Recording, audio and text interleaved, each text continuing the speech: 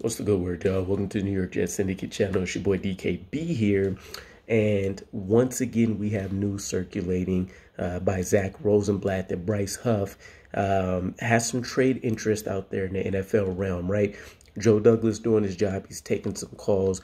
According to Zach Rosenblatt, nothing has been materializing from that whatsoever. It's probably just fillers to get a feel for, what the New York Jets plan is for the defensive line. You can only keep so many players. We have a vast majority of edge rushers and some ones that could be pretty dominant throughout an entire season.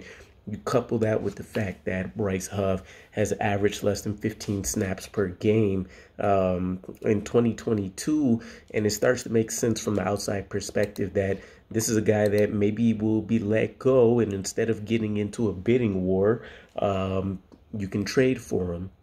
Secure his services, probably get him a contract extension right out of the gate, and you're getting yourself one of the most explosive and elite situational pass rushers that you'll find in the NFL. I mean, we know about the quickest get off the line of scrimmage in the NFL.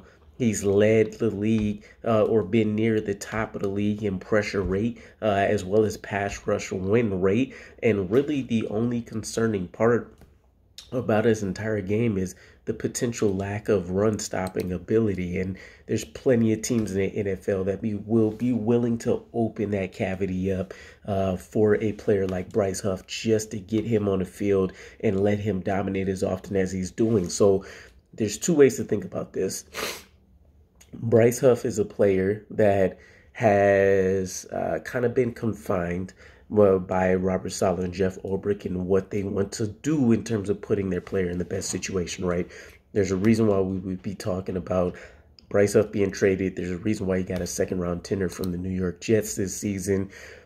The other school of thought is maybe that maybe Bryce Huff is ready to kind of break out the box, right?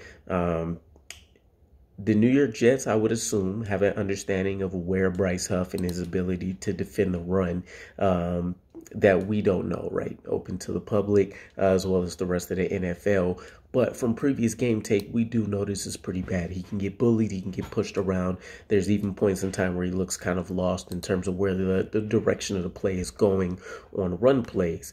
Now, can somebody improve in that category? Most certainly. He's, continuing to get stronger. He's not going to put on enough size to, consistently be able to go out there and impact the run.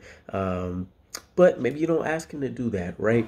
In terms of what the New York Jets have done. I don't see another team trading a high asset, which is why no team offered up the second-round pick for the tender he received. I can't see another team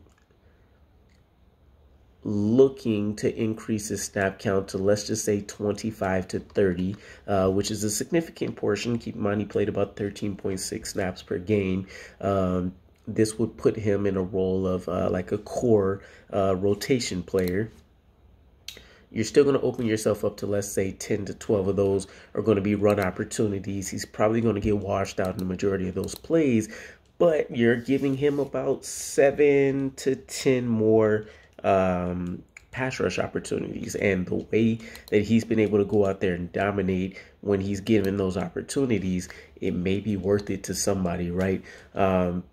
But I am curious how much of an impact the fact that he's fresh every single time he's coming out there will factor into this decision for a team, and if Joe Douglas decides this is the proper time to go ahead and move on from Bryce Huff, especially with the players that we are continuing to add in this defensive line rotation. And he doesn't offer the same versatility that you can kind of get out of some other guys like Jermaine Johnson or Michael Clemens in terms of reducing the inside to the interior. So definitely a one-trick pony, but it's a hell of a trick. Definitely one of the most elite pass rushers that you're going to find, which is something that I think is a huge selling point for any team in the NFL.